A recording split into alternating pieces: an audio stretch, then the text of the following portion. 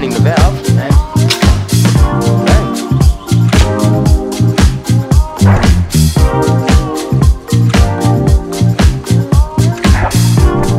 So you're probably wondering how this thing actually works.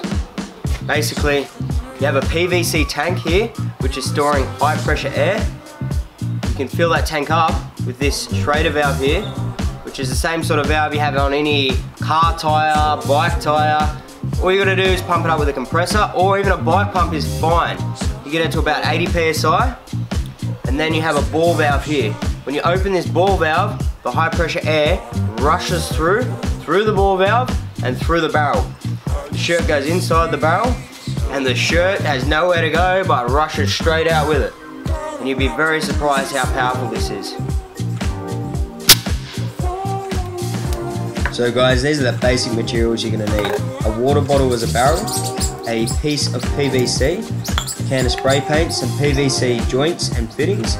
All this is going to be noted on my Instagram in some photos, the exact sizes. You're also going to need an old tire valve and a couple of pieces of wood as a handle. Now, what you need to do is screenshot this handle drawing or head over to my Instagram and print it off, and then trace it onto your piece of wood. And you're going to cut that out and use it as a handle. Alternatively, you can actually use an old spear gun handle or something like a Nerf gun handle. That will work just fine as well, and that's what I'll be doing. The next step is to simply cut out your Schrader valve out of your bike, car tire, whatever you're using. Just cut that out with a pair of scissors. And you want to get a drill bit around about the same size as the shaft of your Schrader valve, and you're simply going to drill a hole in your PVC end cap about that same size. Now, just before you glue it, make sure it fits nice and snug, and once you've tested it, put some silicone or some good quality glue on the inside of your end cap and simply push your Schrader valve through out the other side, and that's going to leave a nice airtight seal. The next step is to simply get a heat gun and heat up your reducer. You can do this over a stovetop as well, but a heat gun makes it a lot easier. You want to manipulate the reducer around your ball valve, as it's not going to be the exact right size we need. That's why we heat it up, just to make it work. Now, all these parts, all the reducers, the PVC size, it's all going to be listed on my Instagram.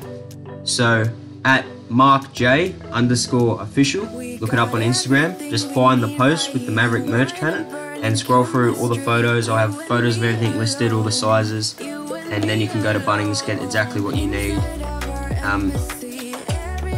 or whatever hardware store you go to. Now, after it's all cooled down and hardened, you're simply going to need some high pressure glues. I have a PVC primer and a high pressure cement. The best way to do this is to prime each side of your joint, let it dry for about 30 seconds, and then paint the glue over the top of the primer.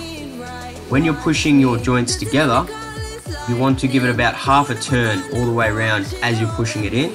That will give you the strongest, most airtight joint that you can get with this PVC.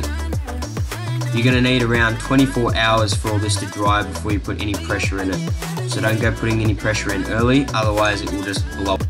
Next step, simply take another piece of PVC and do a little cutout in it, as you can see I'm doing here. Now you can use a hacksaw or a multi-tool for this, they both work fine. And give it a file, and next you're going to need to drill 2 holes in the top, 2 holes in the bottom, so that you can fit your Phillips head bit to the top and then screw your handle onto the bottom. After you've done that, it is ready to simply clip on to your little contraption that you have made, and that's going to give it a bit more of a gun sort of shape and a handle that you can hold and make it easy.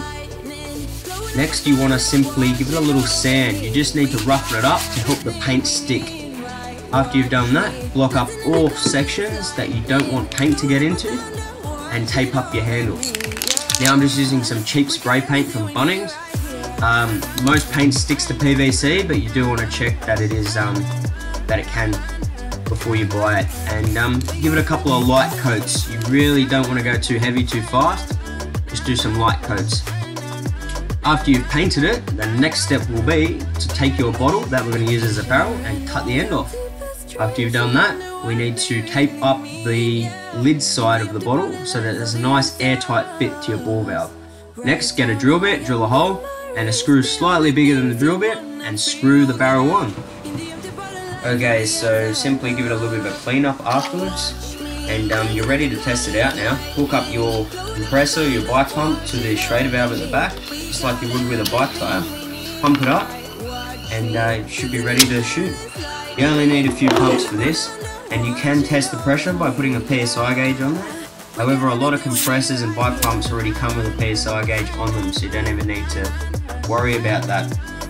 You want to get it to about 80 PSI, and make sure you leave it for 24 hours before actually pumping it up.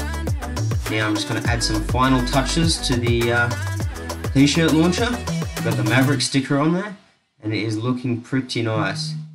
A lot of work went into this, so you know, Logan Paul, if you want to send out some free merch so that I can shoot it out of the gun, I would not be opposed to that at all. So I hope you're watching this video anyway. Had a lot of fun making this, and I'll show you a couple of awesome shots, so let's check it out. Guys, never underestimate the accuracy of this thing. Coke can. Short range good, long range, let's test it. Righties guys, we've made a slight modification to the t-shirt gun. It's actually got a full-on sniper scope on it now. Okay, see up there, we've got a can set up, about 400 kilometers that direction. Let's see if we can hit it.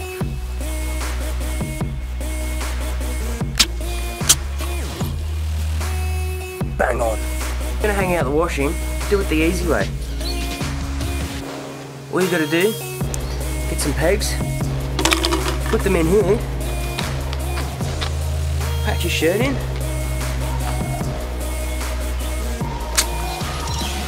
How easy was that? So, got a bottle of Coke here, we're going to shoot out of it, and I've actually filled it up with some water, so it's got a bit of weight behind it. This will be interesting to see what happens. It's actually quite a tight fit to the barrel, so I don't know. Hopefully it doesn't blow up.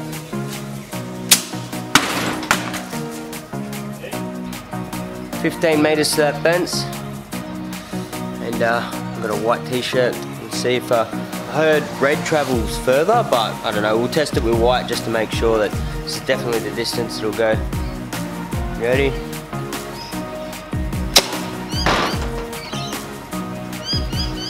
It's pretty powerful.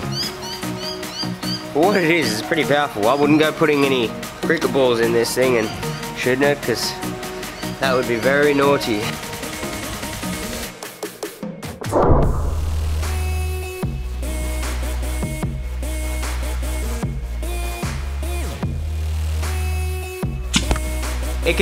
It is actually rated to take like 300 PSI, but I'd never recommend putting that much in, because that is a lot of pressure, and we don't need that much. I'm putting in about 80 to 100 PSI. Ideally what you want to do is turn that valve as fast as possible. The faster you turn it, the more air can come out at once, and the more propulsion you're going to get on the t-shirt. Schrader valve here puts the air pressure inside the high pressure tank, where you have a ball valve which you turn to release the pressure. Very easy, very simple, very effective, very easy to make. Maverick merch cannon. So Logan Paul, if you're watching this video, I mean, I don't have any Maverick merch, so